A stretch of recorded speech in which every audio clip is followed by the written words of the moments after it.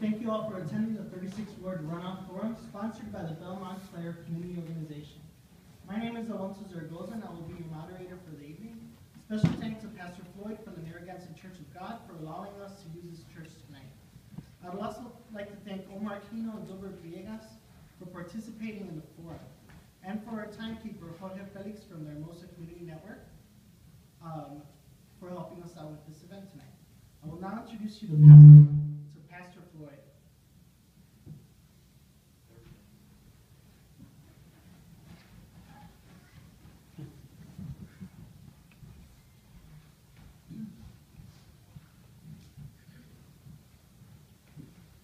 Good evening, everyone. Good evening. My name is Pastor Floyd, Garvin R. Floyd, and I want to thank y'all for coming out to Narragansett Church of God. Make yourselves at home. One thing I want to say to you, I'm out of breath, I just ran down the stairs. One thing I want to say to you, we want a friendly debate, no arguing. We are in the house of God, amen? Amen. We want to keep the cheering to a minimum because we want to ask as many questions as we can, amen? And we want to do it in a respectful, and we still want to have a little debate going on. I don't want to take away the debate, but I want it to be fun. Tell you some things about the Narragansett Church of God. We have a lot of things that we try to do for the community. We have movie nights every fourth Sunday in the month, where we will come in here and put a movie on the projector to help the community out. We have a food drive, we have a clothes drive, and we have a teen wing that we do what we call Real Talk with Teens. That's when you sit down with the teens and ask them how to bridge the gap between teens and adults. If anybody got any kids, you know what I mean. Nobody laughed. Nobody got kids? Okay, there we go. So I just wanted to introduce myself, and I'm so happy to have these two candidates here. And if anything we can do to help you, just let us know. Appreciate it. Thank you. Thank you. Have a great day. Thank you.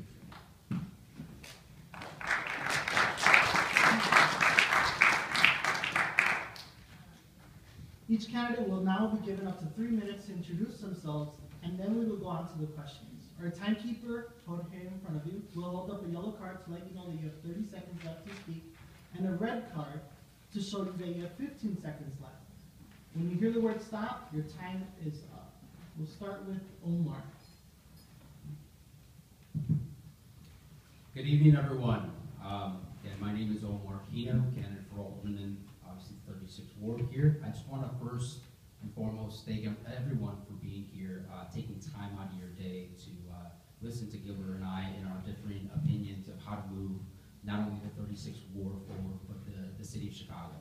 And so I want to especially thank the church here for hosting Narragansett Church of God. Pastor Floyd, thank you again. And then the Bel-Montclare Community Organization, Alonso Zaragoza, thank you so much for putting this on. Jorge Felix for helping today, and all others that helped in some way get the word out there and try to inform our neighbors of this great discussion that we're going to have tonight. My name again is Omar Aquino. I'm born and raised on the northwest side here in the city of Chicago, actually very close to this community. My godparents actually live just a block away on Maple on the 2200 block, so I'm familiar with this community. I'm running for Alderman because I spent my entire career in public servitude. I consider myself a public servant. And quite simply, what you're here for is to hear my ideas and my platform. So my platform is simple. I believe we need better city services for a world-class city that we are in. Chicago is a world-class city, and we deserve the services of such a city. And so in terms of education, I'm a product of Chicago Public Schools. I actually first attended not too far away from here, Mary Lyon School, and then transferred over to Sierra Language Academy. And that's where I graduated from elementary school, then I went to Lincoln Park High School. And so I'm for an elected school board. I'm for having professional educators teach our students and our kids in the community. I am proposing, once I get in, if elected, I would propose a moratorium on opening new charter schools in the Chicago land area, or in Chicago rather. I'm for reasonable class sizes, and beyond that, in terms of public safety, it's a big issue. Just recently here, we had someone who was shot. In the 36th Ward since the beginning of the year, we had 2 deaths of young teens, a 13-year-old nearby and a 16-year-old on the northern portion of the of the ward. So it's a great concern of the public safety, not only citywide, but here locally in the 36th ward. And so I'm for having more police officers. However, that doesn't solve all our issues. So I believe that we need more after-school programming at our schools and at our parks. We need year-round employment opportunities for our teenagers. But yet, the biggest issue in our city is the city budget that's impacted by the public pension liability that we currently have. And so if we don't attack that and try to generate reasonable revenue in a fair and balanced way, we cannot provide the services that we all deserve. And so, like I said, I hope to earn your support, and I hope to have your support on April 7th. Thank you.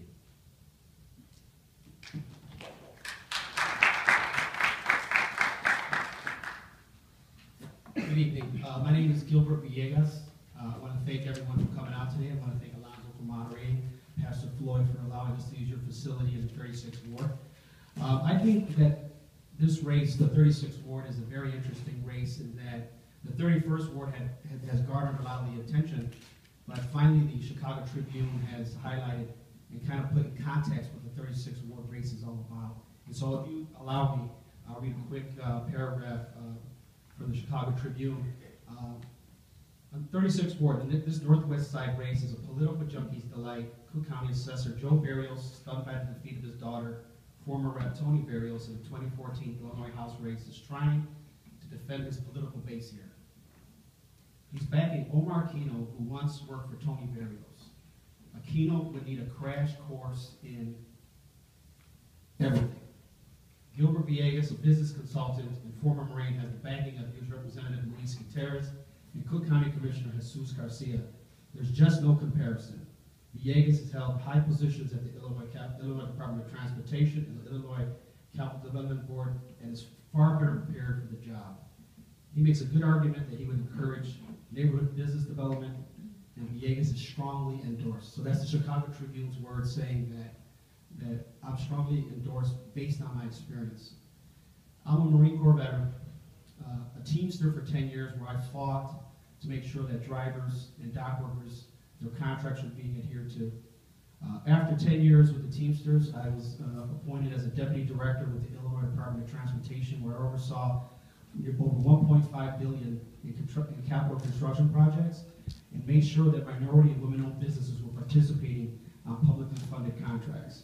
After 5 years, I was recruited to the Hispanic American Construction Industry Association, a trade association where I represented over 300 companies, and passed 2 pieces of legislation that ultimately became law that leveled the playing field, once again, for minority and women-owned businesses. After 3 years with ASEA, I was appointed to be the Chief of Staff at the Capital Development Board, where, once again, I oversaw 140 people and a $3.9 billion capital program.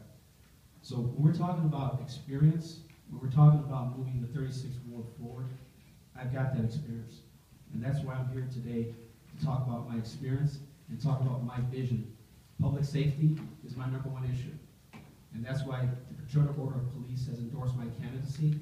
And that's why the Chicago Tribune said that I'll be tough on crime. Again, I have a community policing plan. I plan to use my office as a conduit for the community and the police department. We need to form a partnership. We need to build that trust between the community and the police department. Thank you.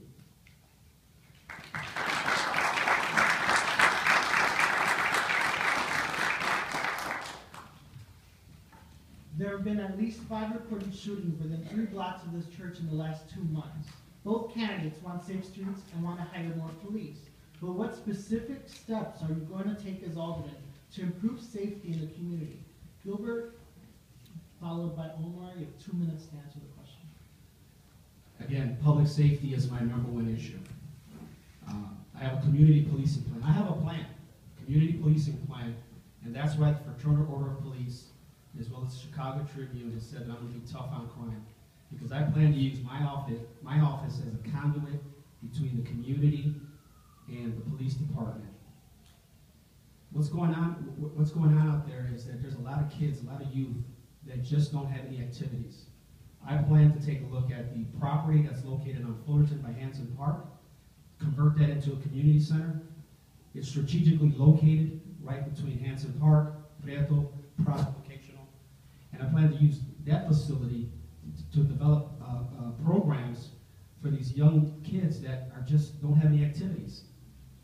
My office, again, is going to be very proactive in making sure that we build that trust within the community and the police department. It's very sad to see all these fatalities and these shootings going on in this community, but it's because of the lack of jobs, the lack of activities for these kids, and so we need to get a lot more aggressive, and I plan on working with the community to develop these programs, and again, working with the police department.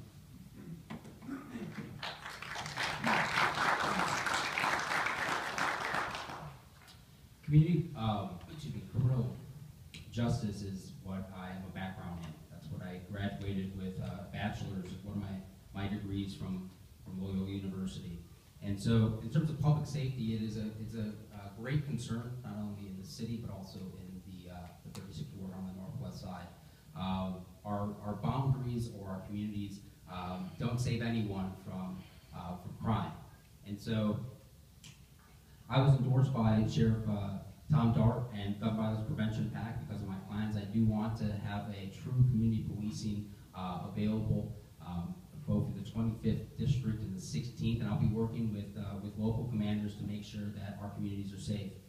Like I said initially, I'm a proponent for hiring more police officers. I believe we at minimum need 500 more police officers on our streets to make sure that we have safer streets. However, I know that that's not the only solution. We can't work on any of these issues in silos because we just don't, we can't. Education, economic development, all these other issues impact our public safety. And so we need to make sure that we have great opportunities for businesses to come in here and have safe streets. And the way you do that is working on all these issues. So in terms of economic development, I want to make sure that we have year-round jobs that are provided to teenagers so that we can encourage them to become paying, serviceable citizens in our communities. And after-school programs at our schools and parks, but we need parks and schools that have the adequate funding to provide these things. And so, again, I believe that in terms of public safety, we have to work not only necessarily with hiring more police officers, but also on the other issues of economic development and our education. Thank you. Again, I will inform you that this is not a candidate forum to support your candidate. It's an informational one. Please hold your applause until the end of the forum so we can get through the most questions as possible. The 36th Ward needs a 24/7 alderman. Will you have any outside jobs aside from alderman? Where will your aldermanic service office be at? What will be the operating hours of the office? How many ward nights will you have? Will your employees all be residents of the 36th Ward? How will you choose the employees? 2 minutes. Omar. Those were a lot of questions in one, so I'll try to get through all of them. But quite simply, I'm going to be a full-time alderman. There's no questions about that. I'm currently a full-time candidate because I believe that what the people of the 36th Ward need are someone that's going to be there without question here in the city of Chicago, here in the 36th Ward, that is available, present. And so our office, our campaign office is currently at 6325 West Belmont, which is on Belmont and Narragansett. We'd like to keep that there. I certainly, once if elected, would be looking to hire residents of the 36th Ward to serve the communities. A lot of people within our ward still don't know that there are changes that happen with the maps and whatnot. So we want people that understand our communities, that understand the changes and the impact that it has on their neighbors. And I apologize, Alonso, you're gonna have to go through a few of those questions. How many more ward nights will you have? Okay. In terms of, do you mind if you could just repeat them one, and I'll answer them one at a time. In terms of ward nights, we certainly will have at bare minimum one ward night a week. But more than importantly, I think in terms of what people want as a representative, as their alderman, is someone that's open and accessible. So we would obviously have means of communication with social media and so forth. But I think the best way, and I've seen it on, and I've spoken to neighbors about this, is that it's nothing like when you have an elected official that's coming to your door, not when it's times to gain their political advantage and try to earn their support to get their vote. But more importantly, have somebody there that's committed to knocking on doors all the time. And so I will be doing that. because I think it's a lot better to have a conversation at someone's door and talk about the issues in their community and on their block presently, and not necessarily just over email or any other things like that. John, will you hand over? Yeah, please. Okay. Will you have any outside jobs aside from Alderman? Where will your Aldermanic service office be at? What will be the operating hours of the office? How many ward nights will you have? Will your employees all be residents of the 36th ward? How will you choose the employees? Okay. So yes, I'm going to be a full-time alderman, campaigning full-time right now as well. My office, if elected, will be by the brickyard. I think that the brickyard is strategically located. If you look how the map is drawn, it's like a horseshoe or a U, and so it makes sense to put it as close to the middle as possible. And plus, brickyard is a nice landmark that everyone's kind of familiar with. And I always joke that afterwards, after you come see me, you just go over to Target and purchase some of your goods for the week. I'll be having ward nights at least one night a week. Our hours will be your traditional hours of 9 to 5. On ward night, it will be a little bit later. How I plan to hire my employees, I'm looking for the most professional employees. Customer service is going to be my #1 issue. I want to make sure that the constituents, the taxpayers, when they're coming to their office, that they're treated professionally. And I will be looking for residents from all over the 36th ward to apply for these positions, as well as looking for some nice young talent that's coming from college with some technical and IT skills, so that way, again, we can take a look at some virtual office hours and other things that use technology to our advantage. How will I choose my employees? I will put ads out there, interview them, and make sure that, again, they're not related to me, no nepotism. I also plan to have a rotating ward night where once a month the ward office will go to the precincts, the neighboring precincts, and then we would deal with those issues specifically. I'll bring the commissioner, whatever commissioner it is that we're having a lot of problems with in that department, bring them out there so that way they can hear clearly right from the constituents what the issues are, and they can give us a resolution. Thank you. The south end of the 36th ward needs a strong public library. The nearest one is hidden away in a park, small and underfunded, and is not comparable to libraries in other communities. As Alderman, what do you plan to do to make sure that all of our residents have access to a strong and local public library? 1 minute, Gilbert. So as it relates to the libraries, those are actually built under what's called the Public Building Commission, and so that's a separate entity. And given my familiarity with the Public Building Commission, I will take a look and work with the executive director there to find out what their long-term plan is as it relates to libraries. But I'm a big proponent of making sure that we do have these facilities and that they're not just used during regular hours, that these buildings are utilized for other types of activities just besides the library. I look at it more as a community center, and I want to make sure that these children that are going there to study, but there's also some other programs there, maybe some senior programs there as well. But definitely, I'm a big proponent of making sure that we do have these new facilities, and I'll be working closely with the Public Building Commission. Omar? So I live in the southern portion of this ward, and I agree with you, Alonso, because we are neighbors. That there's certainly need for new public library down in the southern portion of the 36. There's also a need in the Galewood community as well, as what used to be a public library there is now in the basement of a Sayre Park. And so these are things that are needed throughout the entire 36th ward.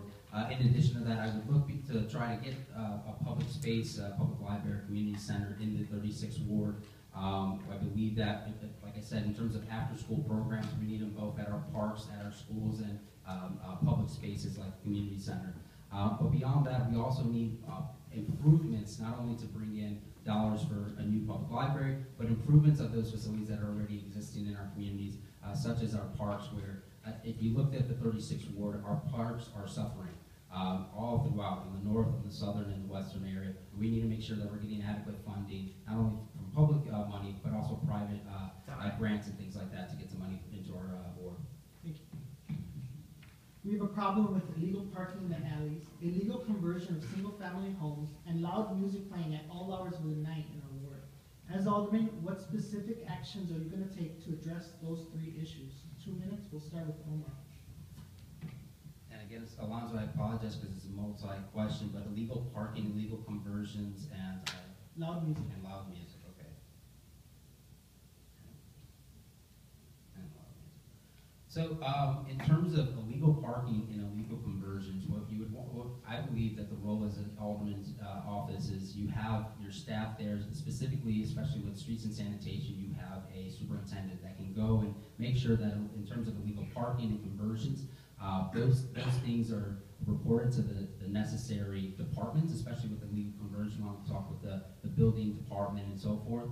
In terms of loud music, I mean, we really have to have a sort of community approach at this, not necessarily only getting the police department involved, but you have to actively get out there as an alderman and sometimes mediate some of these issues, because we live in a community and so we live with neighbors.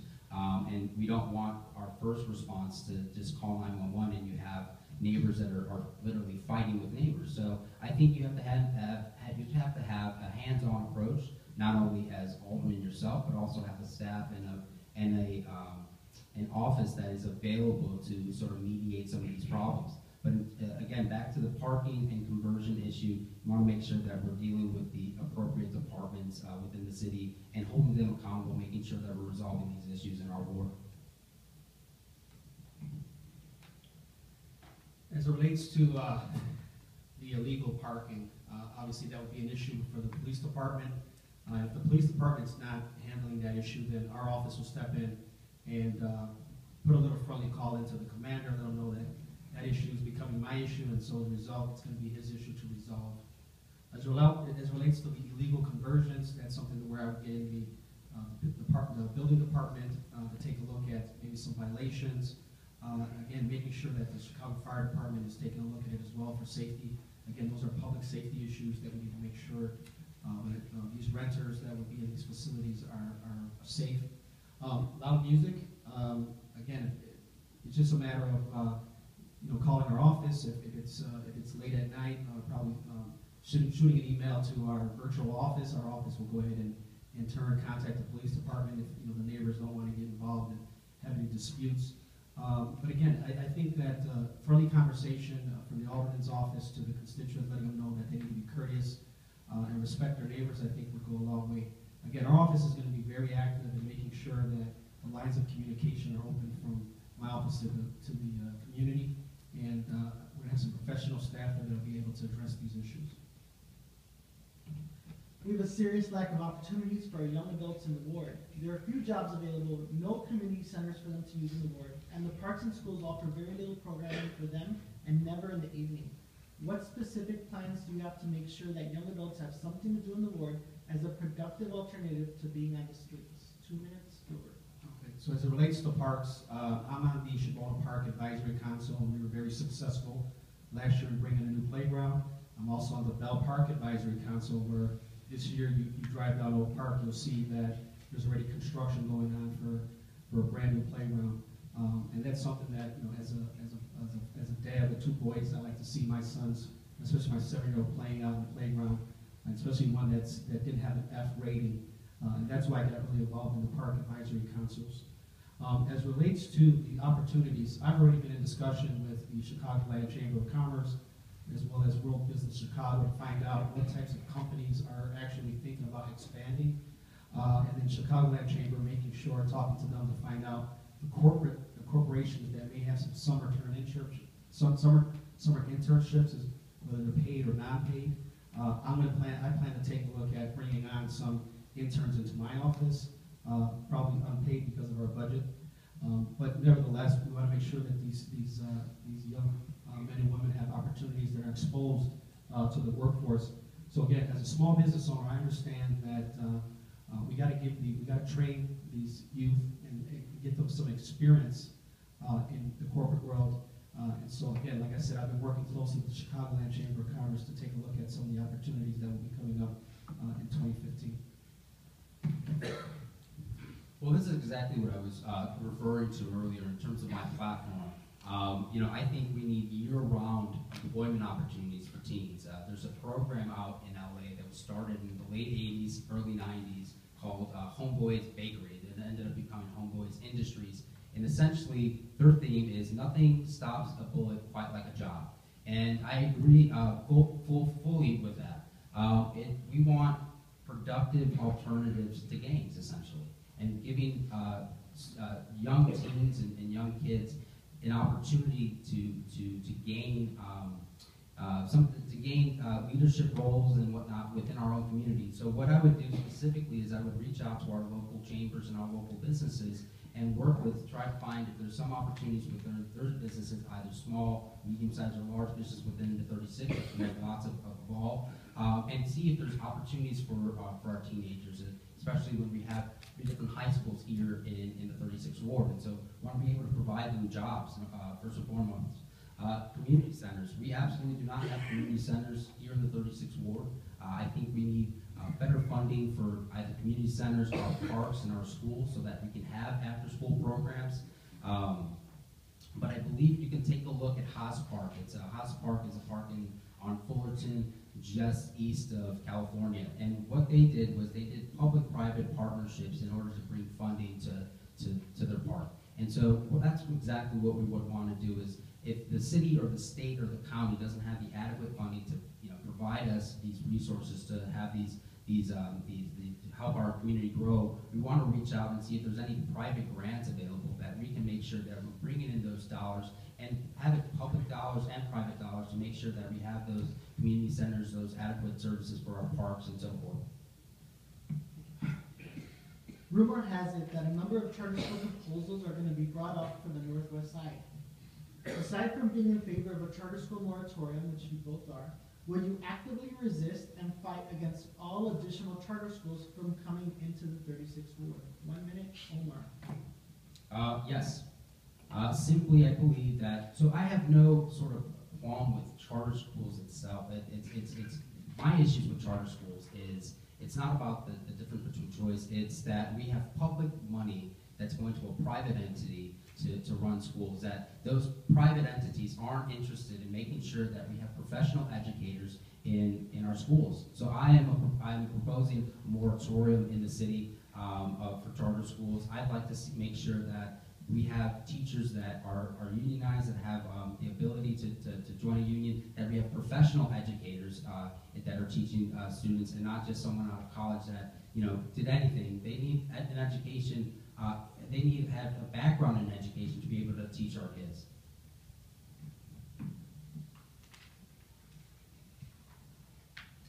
Rumor has it that a number of charter school proposals are going to be brought up for the Northwest side. Aside from being in favor of a charter school moratorium, which you both are, will you actively resist and fight against all additional charter schools from coming into the 36th ward? The short answer is yes. As it relates to charter schools, the way that they're set up, we need to take a look at changing some legislation down in Springfield. They're for-profit entities. We need to change them to not-for-profit entities. We need to make sure that, again, we're focusing on the students, the parents, and the teachers. The students getting a great education, the parents realizing that their kids are getting a good education, and teachers making sure they have the right to collectively bargain. So yes, will definitely resist and fight for neighborhood schools and make sure that these public dollars are being spent correctly. Both of your campaigns have received thousands of dollars from the same developers that have made neighborhoods like Logan Square and Pilsen unaffordable for middle-income residents. What are you going to do to prevent longtime 36th ward residents from getting priced out of our homes?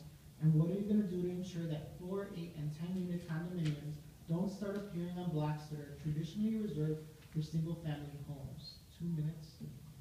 Start with Omar. Well, I believe gentrification is certainly an issue, especially when you look at Bel-Montclare and the Hermosa area. We want to make sure that if we do have development, especially with housing development, throughout any part of the 36th ward, that there's a conversation with the residents in that ward. We want to make sure that people aren't priced out absolutely from their homes, from where they live currently, and so that that all of a sudden rental rates and other things start shooting up. And so what I would say is that we need to make sure that there's legislation and that we have an alderman there that will make sure that if there is any development, specifically with housing, that we have set-asides for mixed income housing, ensuring that people that live currently in our community are able to still afford to live there. And we certainly want to make sure that we have resources and services and growth in the 36th Ward always, but we want to make sure that we're not just pushing people out and not being able to live their lives and raise their families in the communities. Specifically, I would say this is a biggest issue if you look at Bel-Montclare and Hermosa. We want to make sure that as these new developments come about, that the community is engaged. I plan to have a development committee in my office made up of residents of the 36th Ward. I'm going to be very transparent as it relates to the developments for the 36th Ward. I want to make sure that we have affordable housing. I want to make sure that there's a certain percentage that's set aside for these affordable housing units. I want to make sure that, again, communication. We're communicating with the community what the plans are. I want to make sure that there's parking, adequate parking for any development that occurs.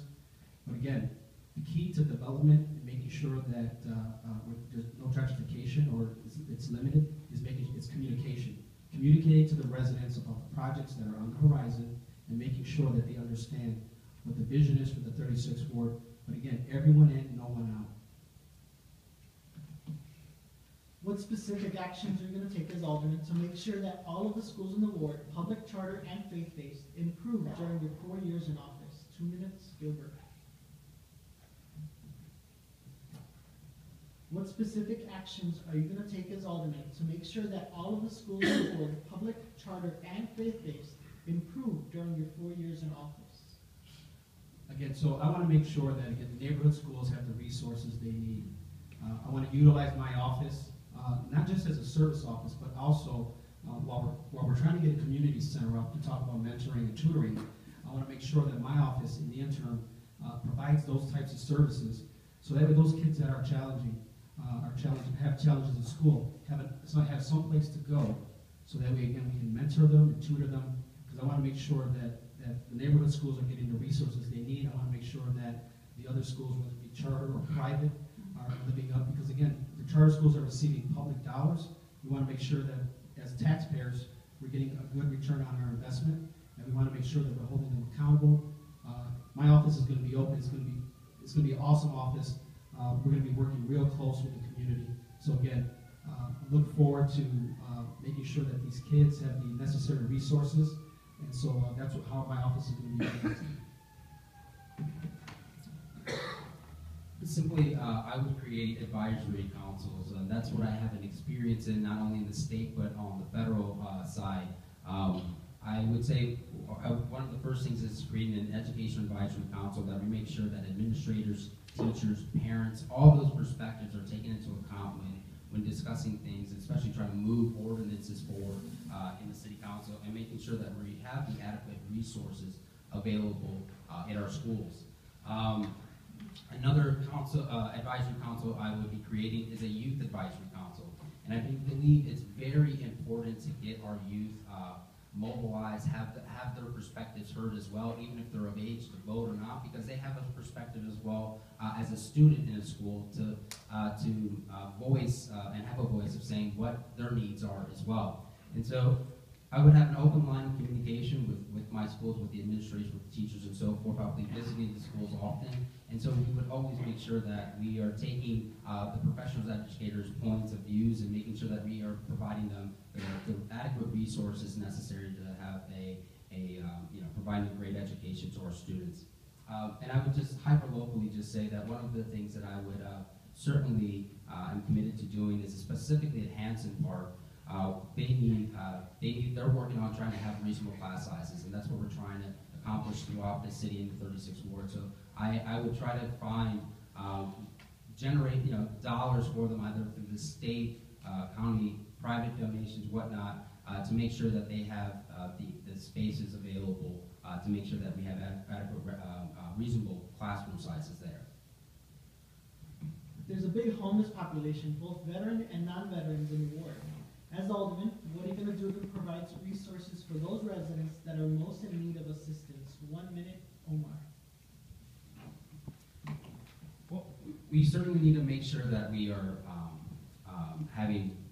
we provide living facilities and so forth, and resources and services, not only for veterans, but for all homeless. There's a big population of homelessness that are veterans. There's also many of the LGBT community that are homeless as well. So we want to make sure that we have housing opportunities and growth, development here in the 36th Ward. I believe we need more senior housing as well here in the 36th Ward to make sure that there isn't a senior that ever feels that they are being pushed out of their home and are unable to live here in the community. So we'd be looking for, trying to find adequate money to bring to our community. We have to make sure that we're working on our city's budget to make sure that we have set aside money for housing projects. This is something that's very close to my heart. As a veteran, it breaks my heart when you see a homeless veteran, and that's why I'm on the All Chicago Board, which is a board that combats homelessness. President Obama made a pledge by 2015 to end homelessness for veterans, and so there's some federal programs that are available. As Alderman, I will take a look and work with my federal partners to kind of find out what are some of these dollars that are available, to try to identify some of the developers that may be doing some of these projects, and try to recruit them to the 36th Ward. I also want to make sure that these seniors have these senior home residents that are available. But I want to make sure that we're working with our federal partners and trying to identify HUD money as well as money from the Veteran Affairs. We have a budget problem to face. What are some of your solutions to fix the budget gaps that Chicago currently faces? And will you vote to raise property taxes? 2 minutes, Gilbert. So the answer for me is no on property taxes. There's a bunch of other items that we can take a look at. We can take a look at TIF reform. We could take a look at potentially a casino for Chicago. But the bigger picture is not here in Chicago, but actually being dealt in Springfield. It's called the Fair Tax Bill. Illinois is one of the 4 states that does not have a graduated income tax. And as a Chicago Alderman, I will be down in Springfield advocating for the city of Chicago to bring additional revenues that would be generated from a graduated income tax. The city of Chicago, we are a donor city. We pay 55 cents on the motor fuel tax, and we only receive 45 cents back on the dollar. So there's a dime that we're leaving down in Springfield, and when you take a look at that, that adds up to hundreds of millions of dollars. Also, income tax, right now, we're receiving 80 to 90 cents on the dollar. We're leaving 20 cents to 10 cents down in Springfield. We need to make sure that every dollar we pay in income tax, that we're advocating as a city to get that dollar back. Those dollars would then free up some additional revenue that we can take a look at earmarking towards paying down our debt, or taking a look at dedicating some to pay down some of this pension. But again, I'm against raising property taxes. The middle class has been hit too hard. The fair tax bill would affect those that make $167,500, and those that make under $50,000 would see a tax cut. So the $50,000 to $164,999 would pay the 3.75 current rate that we're doing now, and then those that make $167,500 would see their income tax generally go up. And I think that's the fair thing to do, and that's why it's called the fair tax bill. So as a city alderman, I'll make sure that we're down in Springfield advocating to make sure that we're level the playing field and advocating for the city of Chicago to capture as many dollars as possible. In terms of the issue of our city's budget, this is the biggest issue that our city is facing right now, and it's because of the pension liability that we're currently in. I have an idea. I've proposed several things, and it's been part of my platform. I agree. I believe we should have a Chicago casino, do TIF reform, have possibly a LaSalle Street tax, and possibly even a commuter tax. We have to be open to generating revenue in this city. The problem here in the city of Chicago and in the state and arguably throughout this country is that the way we generate revenue at the moment and we tax people has been very inequitable. Those that can afford to pay more are not paying as much as they should, and those that can't are working class families and middle class families, specifically those that live in communities like that in the 36th Ward, are feeling the burden of these revenues. And so I have an idea of called a progressive tax swap. It would be swapping out a certain amount of money from progressive fines and fees to a nominal increase in the property tax, So basically, it's if you take a working class home or property in the ward, about $250,000 worth, you would say it's increase it by $50 a year, but offset it by regressive fees like cell phone taxes, gas tax, and other and city sticker fees and so forth. Offset that amount, and then so the person that has a property that about $250,000 or $300,000 property will see a reduction in the overall tax they pay to the city. But those that can't afford it, like in the Lincoln Parks of the world, the Streeterville, someone that owns a condo downtown worth millions of dollars, that increase would be substantial in the city. So what you see is we generate more revenue, but not on the backs of working class families. They will see an overall reduction, and I will only vote for that increase if we can do a plan like this, will has an overall reduction of our working class and families, specifically in the 36th ward. Thank you, Omar. Could you state concrete ways in which you will make sure that the 36th ward supports the inclusion and protection of the rights of LGBTQ families and community? 1 minute, Omar. So first and foremost, I believe, I don't know if I was the only one, I don't know if Alonso had also submitted a questionnaire and endorsement for the Windy City Times, but I did and received an A rating. And so we want to make sure that our LGBT community members, our neighbors, the residents here, businesses and so forth, feel included in the community, feel that they're being treated equal, and our office will be open for them just as they are open for anyone else. And so in terms of specific issues, if we're talking about what we want to do with after-school programs in education, we want to make sure that we're working on bullying issues in our school. We're working on the homelessness issues that affect the LGBT community greatly. But at the end of the day, our office will be treating gay and lesbian families and people and business owners the same way. We want to make sure that they feel included in our community. They are a part of our community. Many of the people that have knocked on some of the people that have knocked on their doors are members of these communities, and we want to make sure that they feel that they're being taken care of as well. Could you state concrete ways in which you will make sure that the 36th ward supports the inclusion and protection of the rights of LGBTQ families and community? Yes, our office is going to, again, welcome everyone. This is a community. The 36th ward is going to be open to everyone. We want to make sure that we're respecting everyone. We want to make sure that we're working with everyone's issues. I've even bantered the idea of making a rainbow flag for Gilbert, Villegas for 36th ward, but I was shot down on that. But again, the community is going to be, the community is open. Our office is going to be very receptive to everyone. Everyone's a taxpayer. We want to make sure that everyone's getting the services that they deserve.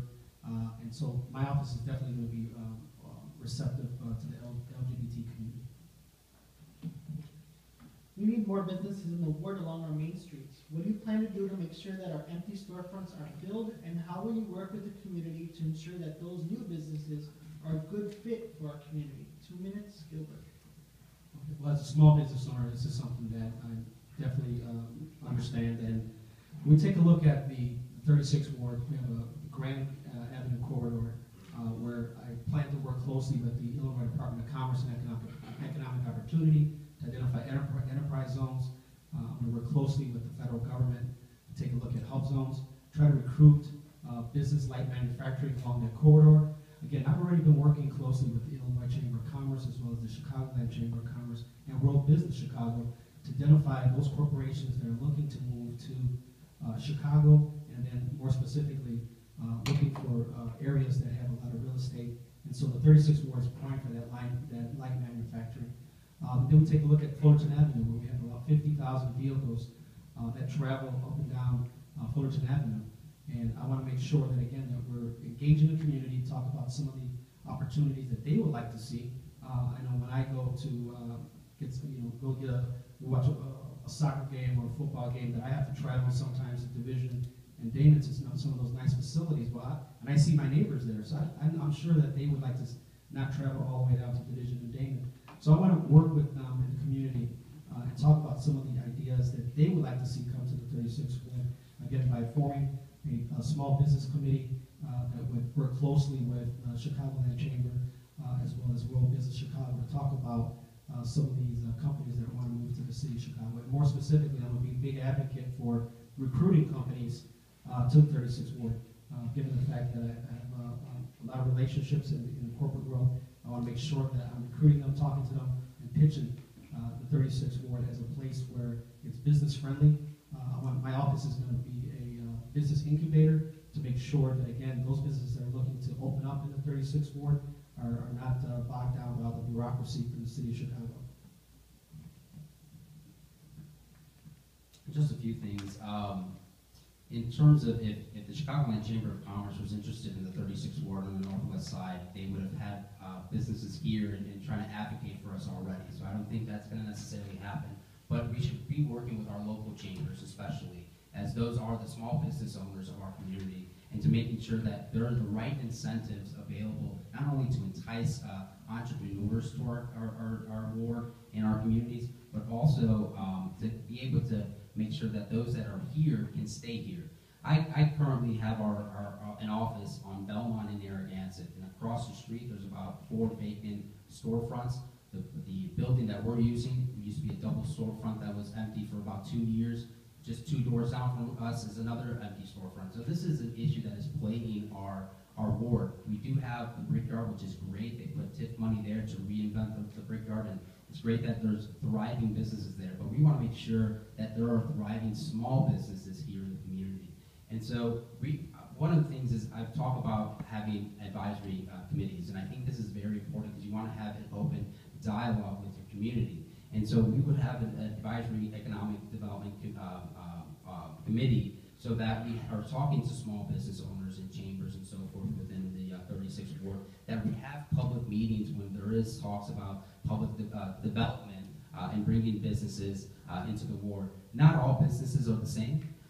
We have actually heard that in certain portions of the ward, there are previous aldermen that are trying to sneak in certain businesses that I believe some people would have questionable, would not want necessarily those businesses here in the 36th Ward. And so we need to make sure that we are having a discussion with our neighbors and make sure we're bringing in businesses and business owners that are going to be contributors to our community, not just have any type of businesses, pawn shops and the other that are popping up in the 36th Ward. What is your policy on accepting campaign donations from companies, lobbyists, or individuals with pending business before the city council or city council committees? How are you going to ensure that an individual resident is treated just as fairly as a campaign donor is treated? 2 minutes, Omar. Quite simply, I do not owe, if someone contributes to this campaign, we do not owe them anything. They are contributing to our campaign, and those, especially even volunteers and things like that, I've told everyone, we do not owe anyone anything. This is a campaign to serve the public in the 36th Ward, and so everyone will be treated equally. Residents, especially. I mean, they live in the community, but we also need to make sure that we have an open dialogue with our businesses as well. This is part of a community. We need to make sure that we're treating everyone equally. In terms of, can you repeat the question one more? What is your policy on accepting campaign donations from companies, lobbyists, or The individuals? policy is very simple. We abide by campaign finance laws. Unlike Gilbert here, who has skirted around those campaign finance laws several times, right now, anyone that has any business owner that has a contract with the city can at most give you $1,500. His friends, who are contractors, have developed a pact so that they can give him 10 times that amount twice. So they are trying to skirt around campaign finance laws. It's not even just a policy, it is a law. We are just abiding by the campaign finance laws set by the state and the federal government. So when you hear Omar say, he says trying to skirt around, so that means that the contributors that are trying to support my campaign are following the law. They're following the law. Again, that's their First Amendment right to support any candidate they choose. We follow all campaign finance reforms, because if we didn't, the Illinois State Board of Elections would be at our door, writing us up for some violations. So again, unlike my opponent who just received And you heard him skirt around the fact that he wants to talk about property tax. He's going to raise your property taxes. And as a result, $20,000 from property tax attorneys, $20,000 from the Vice Mayor, Ray Suarez. And he talks about he doesn't owe anyone anything. He's going to owe. He just hasn't seen the bill yet. But let me just say this. We got $30,000 from Mr. Arroyo, and the sun's right there, so the money doesn't travel too far there. Can you repeat the question? That was a loan. Yeah, we. Arroyo was a loan. The precincts in the north, what is your policy in accepting campaign donations from companies? So again, I work for the taxpayers of the 36th Ward. And so they will be, first and foremost, represented by myself. I want to make sure that, again, they have a voice. They're going to have a voice when I'm the alderman of the 36th Ward. Campaign donors, they're allowed legally to contribute. But again, I was asked by the Campaign Finance Reform to talk about the issues related to campaign finance reform. I think that we should follow New York's model and have a small match and donor program, so that way we can get these large contributors out of politics. But the reality is that those are the laws that the state of Illinois has passed, and as a result, we're following the law, and we're going to continue to follow the law. The precincts on the north end of the ward average around 300 voters, and the precincts on the south end only average around 100 or so. How will you ensure that many money is fairly distributed to all areas of the ward based on need, and not based solely on voting patterns? 1 minute, Gilbert. So I've been saying from the get-go, I'm for what's called participatory budgeting. The way that I've divided the map, you have a north section, a western section, and a southern section. That participatory budgeting committee will have 2 members from each portion of the ward, and they will have equal voting powers. $1 million of that $1.3 million will be decided by the community, how we spend it. The other $300,000 will be set aside for contingencies in case there's any overruns. But we will also make sure that, again, in case some of these programs or some of these projects don't make the list, we have some additional funding there. But again, I'm for what's called participatory budgeting. This is your taxpayers. This is your taxpayer dollars. We want to make sure that you have a say in how these dollars are expended. So I'm for participatory budgeting. I'm looking forward to working with UIC to develop it. And again, democracy is a good thing. Participatory budgeting is a farce. It's something that has been tried and has not worked. And if you look at the voting patterns alone, when people are more active in their community, they're able to participate in some of the meetings and do out the surveys and things like that. So if there is a portion of the ward that isn't able to do that, then they're not going to get those services. So if I live in the southern portion of the ward that hasn't been receiving much services throughout, we would want to make sure that we have an open discussion with all communities and with community groups and advisory committees. We're going to have public meetings when deciding what to use our discretionary funds in. But to say that participatory budgeting is going to represent anyone more equally, that's just a lie. Do you plan on also running for 36th Ward Committeeman? 1 minute, Omar. If elected, absolutely. And the reason is just because of what was just discussed earlier with the voting patterns. Unfortunately, in the 36th Ward, there are certain precincts and portions of the ward that, especially when it has to do with communities that are working class families, for some reason, they do not participate as much in the democratic process of voting.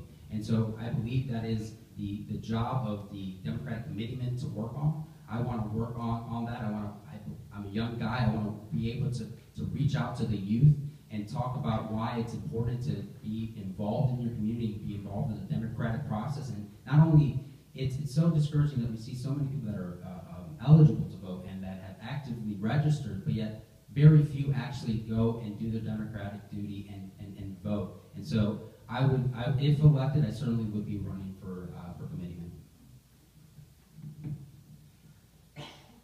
My answer is yes. I'll definitely be running for committeeman. Again, I want to make sure that the residents of the 36th Ward understand the political process. 20,000 people, a little under 20,000 people are registered to vote. We saw about 7,000 come out to vote. And so we want to make sure that we're educating the public about the political process. We want to make sure that we're reaching out to everyone. Remember, the Democratic Committeeman also has a say in how these judges are selected, and we want to make sure that we're encouraging diversity on the bench. We want to make sure that we're encouraging diversity throughout the city of Chicago. So yes, I will be running for Democratic commitment as well. Currently, safe passage routes are planned out and drawn by CPS officials that don't live in the area. How are you going to ensure that principals, LSCs in the community are more involved in the safe passage process to ensure that those workers are placed in the locations that best maximize safety? 1 minute, Gilbert. Right, so I found this out. I'm on the Steinmetz Local School Council as a community representative for the LSC, and so I have been working with the Chief of Security, J.D. Chow, as well as the 25th Commander, Ms. Benya, to take a look at increasing some safe passages for the 36th Ward. But Alonso, you are correct. This decision is made at the CPS level, and so again, working with Mrs. Chow, we've talked about some of the issues and some of the violence that has been occurring in the 36th Ward on the northwest side. We want to make sure that they understand that I'm going to be an advocate for making sure that our children are going to these schools and they feel safe. When dealing with safe passage, we don't want to just have it to be a term, but actually something that's real. And so I will be working diligently with our administrators and our LSCs to make sure that they have a true voice with CPS, and that CPS isn't trying to do some top-down approach of how to tell our community members how it's more safe for them to put people wherever they please. We want to make sure that the administrators and parents that know the community well are the ones that can determine where these routes are being traveled by our students and where to place those safe passage workers. And so we also be working diligently with the commanders in 25th and 16th district to also make sure that there is policing as well in those areas. Many ward residents want to get involved in the community and have a say in what our taxpayer money is spent on. Outside of a political organization, what will you do to ensure that all residents, both young and old, have a real say and are involved in the civic process? 2 minutes, Omar.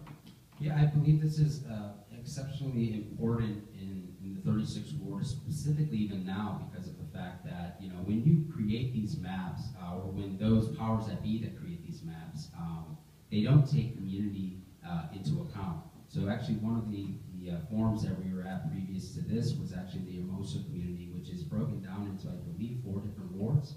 And so we want to make sure that, like I said, part of my proposal is having advisory councils and committees so that everyone in the 36th Ward is able to participate, no matter if they supported me or not. If that has no matter, because we are there to represent everyone in our community. So I have actually already reached out to the gentlemen that were in this race previously, Alonso and Chris Vittorio, who were 2 gentlemen that wanted to see some changes and actively work in their community. And I said, if elected, our doors would certainly be open to you. I would love to partner with you because you have a passion for our community, as do I, and I want to make sure that we are all working together to push our community forward. And so with that said, actually Chris Vittorio has already endorsed my campaign, and so I'm looking forward to working with him for years to come. And I still, the offer is still there to Alonso. I look forward to working with him in the future as well, as we are neighbors, and so I know he's a passionate person about the community here,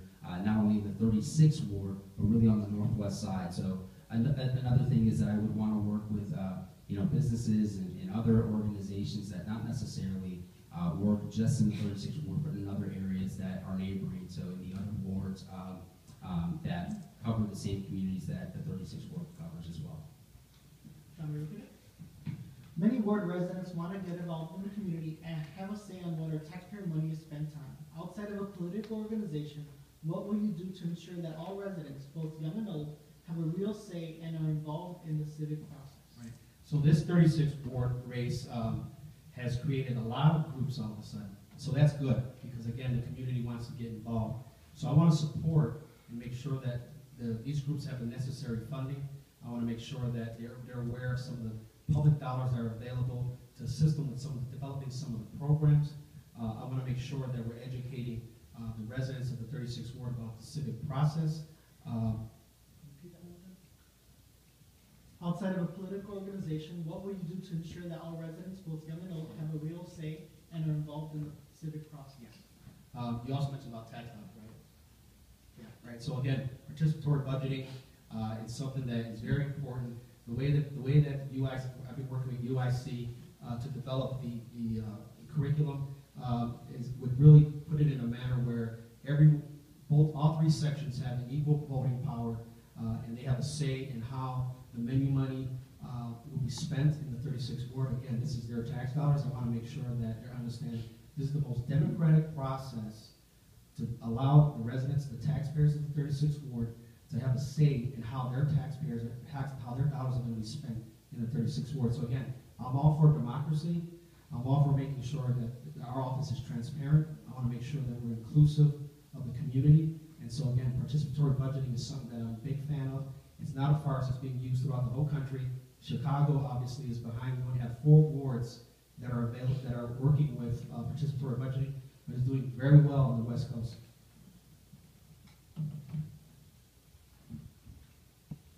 The community has lost hundreds of trees over the last few years. What are you going to do to make sure that those trees are replaced? 1 minute, Gilbert. So what we want to do is we want to make sure that we're talking to those neighbors that their trees were cut down. Make sure that they do want a tree back there, because a lot of times these roots are causing problems with their plumbing and their pipes. So we want to make sure that they do want to have that tree replaced. If they don't want to have that tree replaced, I want to make sure that we're talking about community gardens. I want to make sure that we're talking about teaching our kids about the environment. I think this will be a good opportunity to talk about arborists, making sure that they're familiar with that profession, making sure that they understand, again, the environment is something that we hold sacred. We want to make sure that the kids understand that the environment is very important. Trees has been a big, if you knock on doors as much as I have and you talk to residents in the 36th ward, trees are a big thing. Tree trimming, the cutting down of trees, unfortunately, because of the emerald ash borer infestation that occurred on in Cook County's northwest side and impacted specifically the northwest side of Chicago especially. But as the city crews are sort of come late to actually trim them and cut them down, they're even more later into actually placing a new tree. So we want to make sure that we are working on our budget to have the adequate funding to not only be able to have accessible forestry departments that is responsive, not 3 years or 2 years behind, but that when you ask for something to be either trimmed or cut down, that there is a replacement tree when residents want that. And I know that's certainly a very big issue in the 36th ward, and I know that because I've talked to a lot of residents here in the ward that want to see their trees back in front of their homes.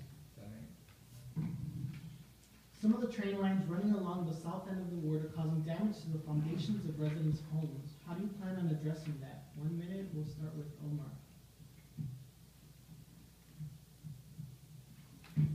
So we want to make sure that, if we have transportation that's going through our ward, either through trains or whatnot, it does have an economic boon to our ward and our cities. We certainly want to have those train lines still there. If they're having an impact negatively in our community, we certainly want to hold those, either the private companies that are passing through there, the freight train, or if it's Metro and RTA and whatnot, and hold them accountable and make sure that there's a fund developed for those communities that are negatively impacted with their trains passing through the community. But certainly those trains have been always a great development for the 36th ward, especially industrial, but also with being able to be able as transportation routes as well to and from downtown and to the suburban area. So the trains are a blessing and a curse. Chicago is the hub of the nation as it relates to transportation. 6 of the Class 1 railroads are located in the city of Chicago. Again, everything from the West Coast to the East Coast stops in Chicago. But if it's negatively impacting the residents of the 36th ward and causing issues with people's properties, we want to make sure that we're calling in these railroads such as BNSF and Union Pacific and bringing them in to the table to talk about the issues that their trains are causing to our residents, and we want to make sure that they're held accountable. As it relates to Metro, we want to make sure again that they're traveling safely through these areas. I know that one of the big issues that I've heard knocking on doors is over there by Narragansett and the Clean, where the trains are blowing horns at all hours of the night, and that's something that as soon as I get in, I plan to work with Metro to talk about maybe a quiet zone in that area. Okay, this will be 1 minute.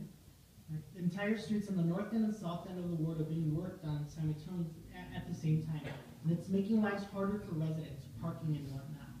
How will you work with residents to make future construction projects that take up entire lengths of streets easier to handle?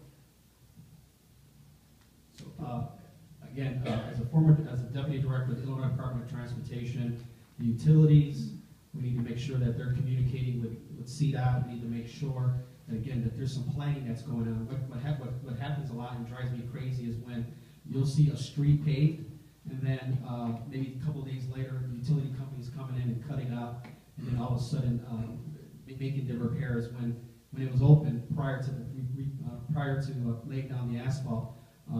They could have easily accessed that repair right there, but again, there's no communication. So we want to make sure that the utilities, we want to make sure that the community is made aware of the issues. We want to also make sure that the utilities are giving us, our office, enough notice so that way we can spread the word to the residents that there's some issues coming up. We want to make sure that CDOT is communicating with our office so that way, again, we can in turn communicate with the community that these types of projects will be going on so that way they can make some adjustments. And Alonso, I apologize, you were talking about specifically work on streets and its impact on parking, you're saying? Yeah, if you look at the 54 to 5900 block of West Henderson and also down here by Dickens, entire streets are being worked on at the same time with no notice. Yeah, absolutely. As it comes to that, actually, it's ironic that you asked that question, as we received a phone call just last week on that issue alone. And so it's the major thing is communication. Having open communication with the residents in your ward, and also with the those that are doing some sort of work in the ward. Sometimes it could be CDOT. In certain areas right now, it's People's Gas, and what people get frustrated with mostly is that they don't know which direction things are going in. They don't know the timetable behind the work that's being done. They don't know the purpose of some of the work sometimes, and so it's able to have an office that is able to work with all these entities and communicate to the residents in the ward and let them know how long they should be expecting to work and so forth. The problem is that if you ask some of these people that work for People's Gas specifically, they are hired out, contracted out workers that come from Wisconsin that quite honestly do not know how long they're going to be in the area that they're working in at the time. So it's being able to translate that into that message to our residents. Pastor Floyd has the final question of the night. I wanted to ask just a simple question. We always talk about debates and politics, and you hear all the time the separation of church and politics, if you would. In our neighborhoods, I think that our neighborhood is founded on church ethics. What are you going to do to bring back that community awareness of God and togetherness? Does that make sense? I believe I understand your questioning, and so there is a separation of church and state for the most part, but I believe though that the church, like our schools and other community centers in a community, have much more purpose than just serving as just church and whatnot, but you are also an active member of this community. And so one of the things that I propose is that I would love for our office to not only work, to work with you, to work with the other churches that are nearby in this community. One of the things that we did is that someone reached out to me because of my spirit, specifically with the Congresswoman's office, and it was called the Korean American Friendship Network, and they had a donation that was given. They do this in several cities, several times, once a year during the holidays, and they give out a certain amount of coats, and they do a coat drive, and they asked Omar, we'd like to do this on the Northwest side, so we partner with several of the churches in doing things like that and having this coat drive. in the Northwest Side. So it's working on things like that, and also seeing that if we can partner together, having if there's a resident in the community that needs some assistance, knowing that you all will be available to help as well. So churches are a very important part of the 36th Ward. Again, the separation of church and state. But again, when those issues come up, what I do is I advise the churches that, again, they should have maybe a not-for-profit section, a 501c3, because there's a lot of times when the churches are providing services for the community, but again, they're not able to provide as many services as possible because, again, their funds are limited. So I educate the churches in the 36th Ward and talk to them about, maybe having a not-for-profit arm, because again, a lot of people come to the community, they come to their church, because again, those are anchors in the community, and I want to make sure that they're well aware of the public dollars that are available, because the services that they provide are invaluable. Great, thank you again, Pastor Floyd, for being so helpful in this process. On the back of your agenda, you will all find information on how to join the Bel-Montclare Community Organization on Facebook. We will be having many events this coming summer, and we hope you can be a part of it. We'd also like to thank Omar, Aquino, and Gilbert Villegas for attending tonight's forum. And please don't forget to vote on Election Day on April 7, and please give the two candidates a round of applause.